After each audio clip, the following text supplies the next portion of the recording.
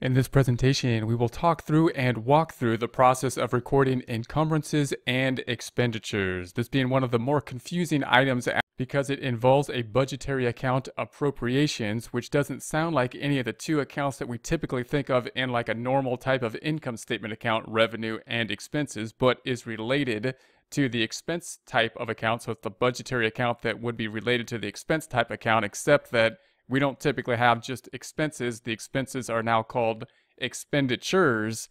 And then on top of that, we have the budgetary account, which doesn't really act like a normal budgetary account, more like a clearing account, as we'll explain when we go through examples of encumbrances.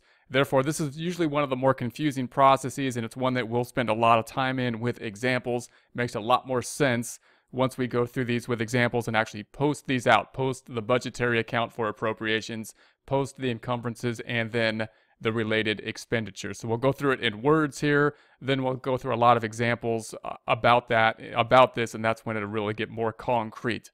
Revenue sources and classifications. At this point in time, we're going to say that we have already posted the budgetary accounts of appropriations. Then the next thing that's going to happen is a purchase order or some kind of contract, some type of estimate. The purchase orders and contracts are reviewed to see if a valid appropriation is there. So in other words, we're going to say, hey, there's an appropriation on the books. We set up the appropriation, which is in essence an estimate of what we think the expenditures will be. We've recorded the appropriations. Then when we have a purchase order, and you can consider and think of the purchase order similar to what we would have in terms of a purchase order for a for-profit organization. The purchase order is kind of that strange type of document that we're going to record. We're going to send it to the vendor in a for-profit organization, but we don't record a journal entry related to it. In other words, if we wanted something like inventory, we wanted to order the inventory, we'll fill out a purchase order, we'll send it out to the vendor and hoping that they're going to give us the inventory. But at the time of the purchase order, we have not paid for the inventory, we have not received the inventory, and therefore there's no financial transaction on our books yet. We're not going to record anything. We're going to track the fact that we sent out a purchase order. We're going to hope and expect that we're going to receive inventory for that purchase order, but we won't record the inventory or the payment for it or the billing of it until we receive the inventory or until some type of payment happens.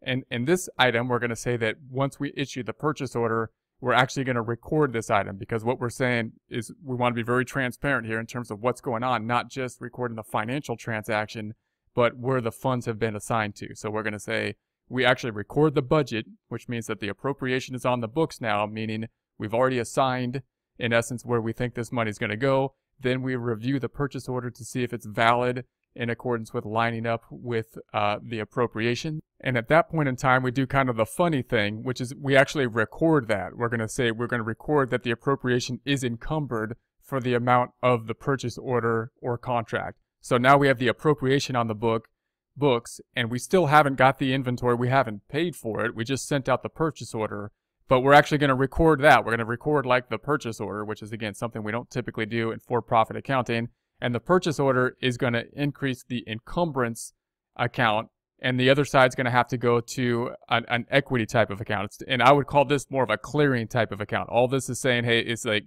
here's the budget, and now we've even more committed to it by actually approving a purchase order, which is basically we can think of as an estimate of the encumbrance has now been approved, and basically the purchase order is out or the contract is there, although we have not yet paid for it, and therefore can't record what would be kind of like the expense under a normal type of accrual system or cash system.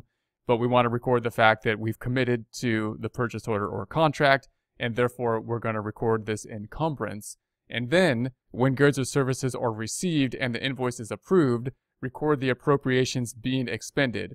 So then what we're going to do is we're basically going to reverse the encumbrance that we recorded, which is just basically recording the purchase order. It's just like a holding account. And then once we actually have the expense that we would think of as more normal time period when we would record it, when a financial transaction actually happens with regards with what would be related to an expense, expenditures, when that actually takes place, then we record what we would think the normal transaction would be, increasing the expenditure and crediting a payable or cash at that time. So the process is going to be looking like this. We're going to record the appropriation. That's the budgetary account. So we're going to say, hey, we're going to record the appropriation, put it on the books.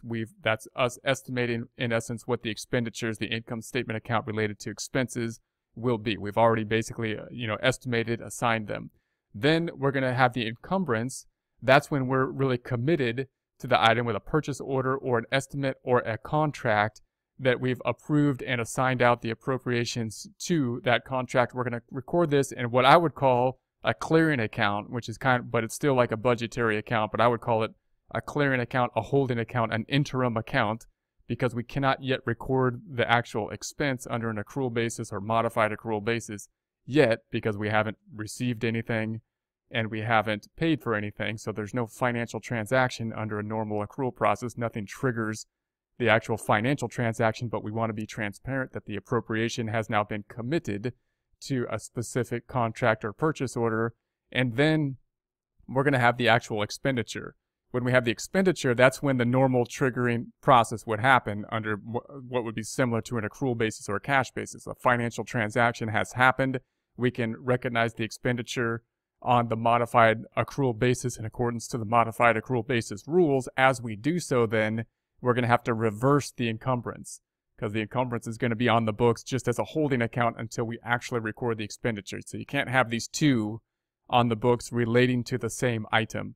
This encumbrance is a holding account until we're able to record the expenditure. At that point in time, we have to reverse and remove the encumbrance that is related to the expenditures that have now been incurred and recorded.